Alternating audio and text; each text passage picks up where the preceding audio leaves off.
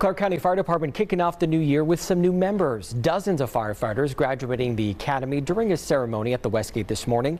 8 News Now reporter Lauren Negretti capturing the moments the new class went from recruit to firefighter. Recruit Brent Bell.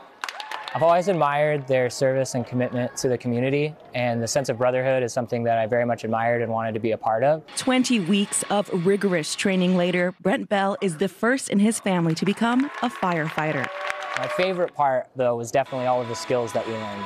Getting the forced doors, throwing ladders, going topside at the training center, on the burn tower. Those things were just activities that I always hoped I could do, and now I actually can do them. He joins a class of 47, including Kaylin Herrera. Get really involved with the community. There's just so much in the fire service that allows me to help people. She got a head start through the CCFD Explorers program and encourages others to join and bring on the girl power. With more females getting on the department, I hope it inspires more younger females to then want to join. As the Clark County Fire Department welcomes a new round of firefighters, its command staff shares the numbers are needed.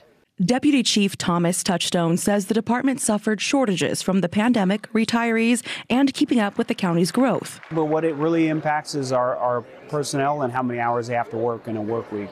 With added staff, they can keep meeting response times and relieve crews. To the ranks of the Clark County Fire Department. The graduates will be assigned to Clark County battalions throughout the Las Vegas Valley.